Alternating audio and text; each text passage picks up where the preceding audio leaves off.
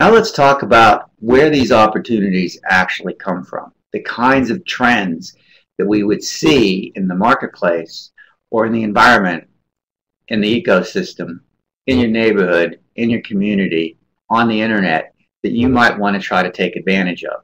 That's where we talk about a little bit more in this discussion. The next module in this series is all about opportunities and where they come from and how you work with them. But for now, let's give us a little introduction. Essentially, there's a confluence of trends. Everything is always changing. One thing is you're growing up, you figure out somewhere along the line, yesterday is never like tomorrow. And today is sort of the transition between what was and what will be, and it's always going to be different. And it moves fast. Things change relatively quickly. Identifying how those changes create opportunities is what the truly great entrepreneurs are really all about. When you think about someone like Steve Jobs and his technical partner, Steve Wozniak, they saw these technologies and they saw computer products and they saw printers and operating systems and microprocessors coming out, and there were some popular mechanics ways of building your own PCs. They thought this was something that more people would want to have one shipped to their house that they could use, and they built the Apple. They saw an opportunity and they built it. The formation of Microsoft, a similar kind of situation where they were building an operating system. Actually, they were building a language, basic language, and they found out that IBM wanted a company with an operating system. They went out and found the operating system, finding the opportunity. What is happening that creates these opportunities? What sorts of changes create the chance for those of us who want to do something like entrepreneurship can take advantage of? And there are essentially four that we talk about in the entrepreneurial field, and they're summarized here. Market changes, social changes, economic changes, and technology changes. There's a little more behind them. Simplify them in this context so that you can see there is a little bit of a way to remember them, unless you're a Yankee fan, in which case you might not want to remember them as the Mets. But Mets is a way to think about it. Market, economic, technical, and social. We'll talk about each of them for a little bit, starting with social changes. Really, we're talking about social and demographic changes. People age. We now have the aging baby boomers. That creates opportunities for healthcare services, for assisted living, for any sorts of services that support retired community. The baby boomers are getting into that age group. The last of the baby boomers, I think, turned 50 or 55 recently. They'll be moving into that arena. If you're into that sort of thing, helping the elderly people be more comfortable or have services or whatever, they'll be available. There's opportunities there. That's why you see commercials about people in later life meeting other people. I mean, these are opportunities that people see because of this demographic trend. But there are many others. There is a change in the composition of the U.S. population. It's moving from a white majority to a more pluralistic society over time. More Spanish speakers, Asian speakers over time. And that creates opportunities because people tend to live in communities that they have affinities with, so there becomes more Spanish speaking or different Mandarin speaking communities in the U.S., and therefore there's opportunities for restaurants or stores that cater to those kinds of social demographics.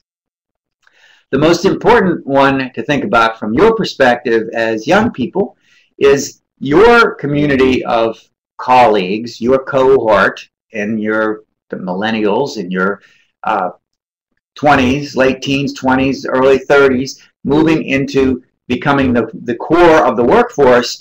There you have a certain way of living which is distinct and different than people that are older. That is, you're more integrated with social media. You've grown up with smartphones. You've grown up with gaming boxes. You've grown up with iPads and the like. And that's a different way of interacting than other people have had. And that creates new opportunities, right? New ways that you could figure out how to build something that makes that kind of living more convenient or easier, because that kind of living is a new trend, a social trend. as your generation aging into the workforce, there'll be certain kinds of needs that you'll have that other people have never thought of before, because my generation did not have these technologies. Then there's economic changes. Economic and political changes. That means when the market's up, when the market's down.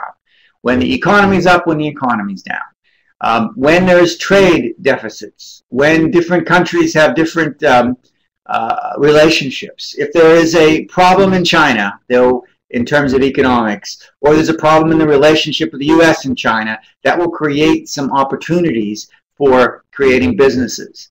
Things that were being imported might be imported less. If there are changes, or there's a rise in the economy of Mexico, for example, it becomes really strong, then there's opportunities there as well. So economic situations changing creates opportunities as well. Whenever there is a downturn in the economy, there's a trend towards more unemployment, so there's more time for, you could start temporary worker operations and things like that, or training people in the new skills, training them in new technologies and the like, to retrain them so they feel like they can get jobs in the growing fields that have jobs available to them. So economic changes can do that. Also political changes. When the government decides to support certain things or not others, it can give opportunities. There's this pipeline kind of a development in the West. If that is approved, there's jobs around that. You could start businesses that are associated with that pipeline being built. Or with fracking, how those kinds of regulations play out also creates business opportunities for each of us, or for those that are available and able to take advantage of them. The most common that we're most used to probably is technology changes. We see those in our iPads, in our smartphones. We see them in the way technology is, you're downloading books and streaming, and how television's different, and you no longer have to wait for what's on the main networks. You got the cable and streaming of TV shows, and binging on TV shows, watching an entire season of House of Cards over the weekend. These are kind of new phenomena that create, perhaps, if you could think of them, new business opportunities. So that's another one. I won't spend that much time. We'll spend a lot more on technologies at a later date, but and how those affect opportunities. But that's the most common one. And the last one to think about, and all of these are integrated with it a little bit, is market changes. There are situations where the market simply changes because of events that happen in the market itself. There are fads, certain types of fashions that grow up because certain things happen. You have the Oscars or the Grammys. People wear certain things. Women wear certain gowns. They have certain looks, certain kinds of makeup that they wear when they go through the red carpet. That creates a trend for those kinds of products and services to be sold. You could build a website, whatever, associated with those kinds of changes just in how people interact with one another in the markets that they want to support or serve. Super Bowl at Giant Stadium in New Jersey. Whoever wins, you could sell a lot of equipment associated with that. Whoever happens to be in the game, if you have the equipment, you could sell different kinds of souvenirs and the like. Events that are occurring just sort of in the marketplace creates various kinds of opportunities. Remember Lynn's Sanity? There was a lot of opportunities to build products during that period of time. Hopefully that wasn't before. You still remember that. So those are the kinds of things that create opportunities for us. When you think of an opportunity that you want to build a business around, you want to be thinking about it in terms of how does it fit into these demographics and technology and the political and economic environment. That way you can figure out if these trends stay the same, your business will prosper. If something changes, maybe they'll still prosper. If there's a social change like the growth of the movement of your generation into the workforce, the core workforce, and the technology developing in certain directions, you see two trends that converge, the confluence of these trends. Those are the kinds of opportunities that you can jump on and say, this is long-term and it could be very big. This could be a big, big opportunity because multiple trends are moving in the same direction. And that way you can help evaluate what these trends might be for you going forward because of that possibility.